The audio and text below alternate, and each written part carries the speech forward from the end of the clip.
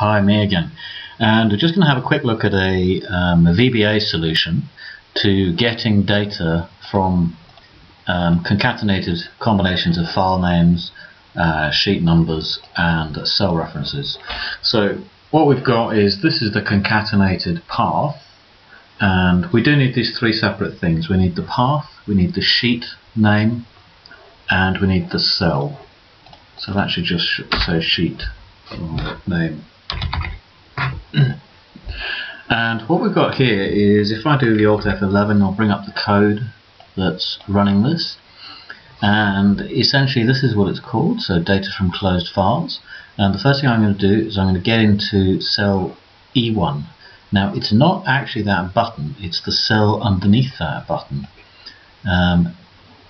That's where I'm going to start, so you need to make sure that's the start of your linked data, where you want the linked data to appear. Now that's going to remain our active cell in this workbook.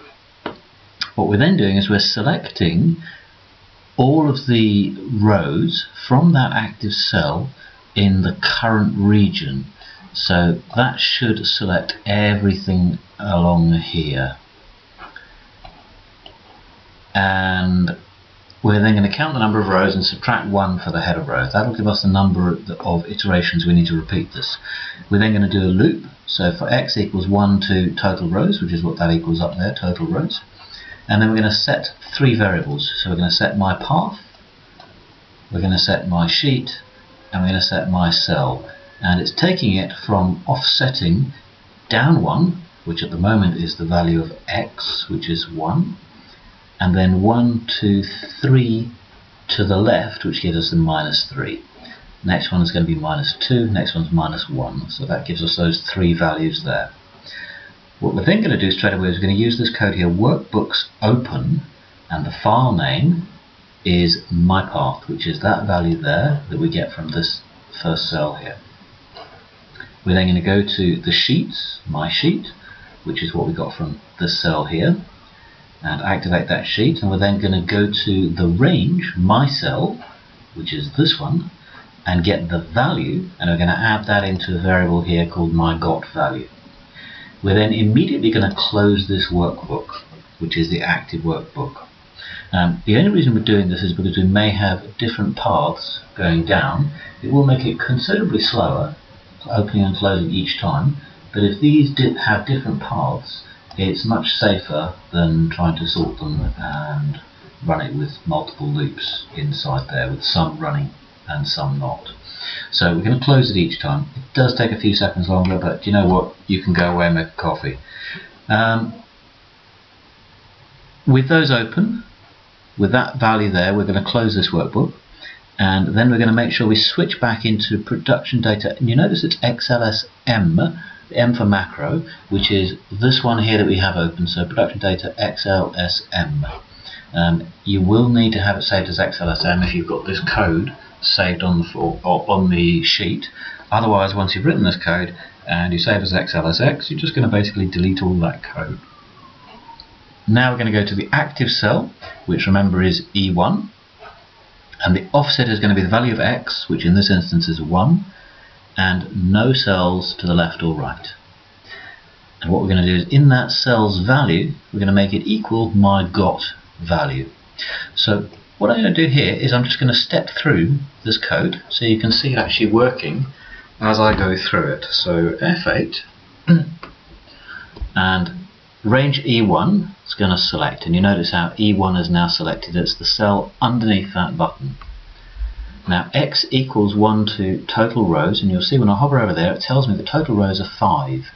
And the reason it's done that is because it's gone and selected this whole range right down to 6, and I said it was the count -1, so it's given me 5. Okay, so now my path at the moment is empty. My path is going to be offset x -3, so offset 1 down, because that's what x is, -1, -2, -3, so it's going to give me that path. And if I hover over here, my path now equals exactly that path from there. This one, my sheet, at the moment is empty, it's now going to give me sheet 1. My cell at the moment is empty, and now gives me A1. Now what we're going to do is open the file name mypath, there it is open, and it's going to activate my sheet. It's now going to get the value. My got value is going to be the value from that particular sheet in that particular cell, and we'll see in the background it's Joe. So my got value now becomes Joe. Now, as I say, immediately we're going to close this workbook, and we're going to make sure we've activated back our production data workbook, just in case there are any other workbooks open. And in that cell there, which is the offset of the value of x, which is 1, and nothing left or right, so x, 0, and the value of that is going to become my got value, which is Joe. And there we go. So if I now just run that for the rest of the loop, and what it's done is it's gone and got all the other values for the various cells on the different sheets, even on a completely separate workbook.